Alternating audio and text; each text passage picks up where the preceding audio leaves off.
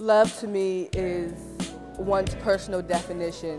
You know, it stems from self-love. It stems from what your expectations are.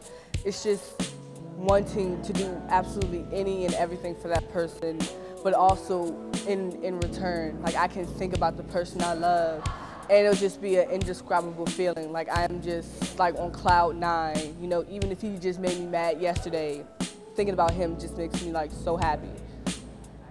Definition of love is genuine compassion, kindness, emotion. It can be very ambiguous.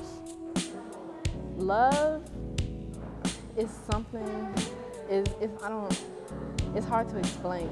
I know that it's a mutual feeling, like somebody you can lean on, like somebody you could go to, you know, that you feel comfortable with, like your mom. It's just something that you know is there, something that's gonna always be there. My definition of love is to accept someone in all their flaws, to be the ability to accept someone, all their flaws, without changing them or changing yourself.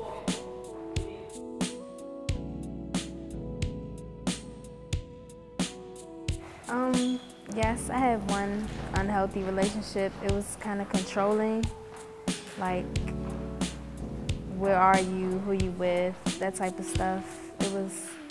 But I knew I had to get out of it, so I did, and I'm glad I had the strength to, because it could have led into a lot more. Nah, but like I said, I never had an abusive relationship because of what I seen when I was younger.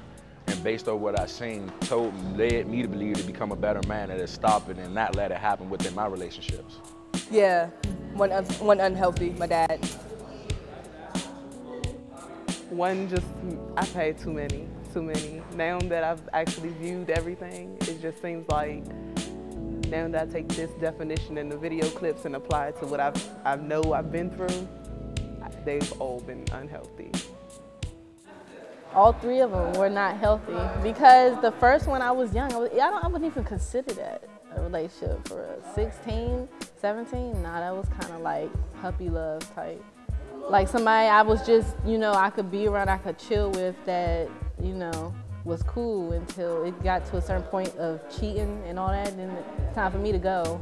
And I can't say that, I didn't take nothing, you know, I wasn't stupid, but, and then the last one, I just was in for a year. We broke up last July. It was okay. I mean, I was with him for a year. That was my longest relationship. That was my first real relationship at the same time. So it was hard. It was different, you know? It was real. It was actually real. But yeah, it wasn't healthy only because, like I said, coming to the seminar, I saw a lot of things that shouldn't have been done or that shouldn't have been said or that could have been carried a different way than what it was.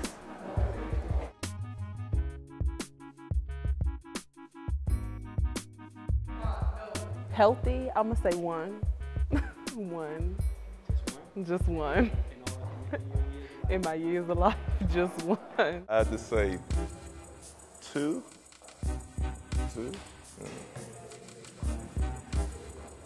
The trust factor, it was just more no lying, just about it. I would say most of my relationships are pretty healthy besides one with my dad, and you know, that's in the works, I guess. I had one healthy relationship. I'm not too old, so it's okay. Quite a few. I mean, my most serious one is the one that's going on right now. I'm actually about to get married, so yeah, thanks. I'm not, I mean, okay, I've had 3. I'm gonna just put it out there. I've had 3, and my first one was 16, and he was 19. 17, he was 20. And then I was off for like a while, and then I'm turning 21 this year. I was in a relationship 09. I was with him for a year, and I ain't even gonna fake. Now, coming to this seminar, I was not emotionally, but mentally abused. and you know what I'm saying, some things you wouldn't consider mentally, being mentally abused, but like looking back at everything, like, yeah, some things shouldn't have been said. I'm not gonna say he was wrong, I'm not gonna say anyone was wrong, but yeah, it could have went way better.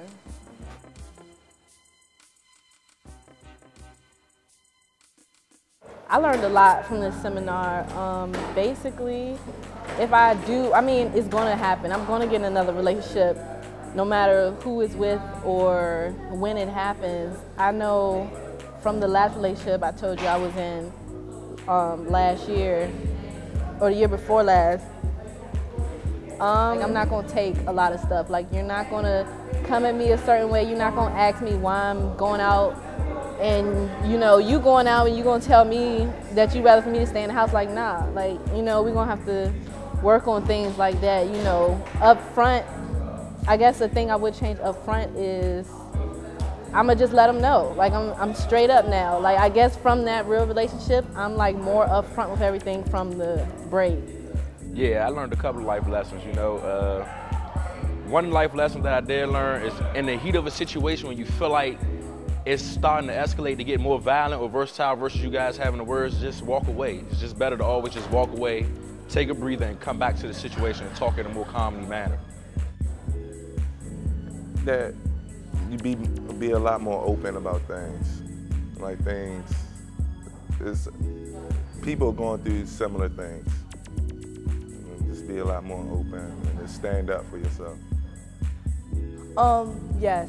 This seminar just only evoked the fact that I want to spread the word like so much. It touches home because of my personal situation, and abuse is a serious problem that most people encounter on a daily basis, and I just really want to spread the word, and I have to put a stop to it. Yes, in my experience with domestic violence, I had to learn to forgive myself first. So I had to learn to forgive myself and then forgive others.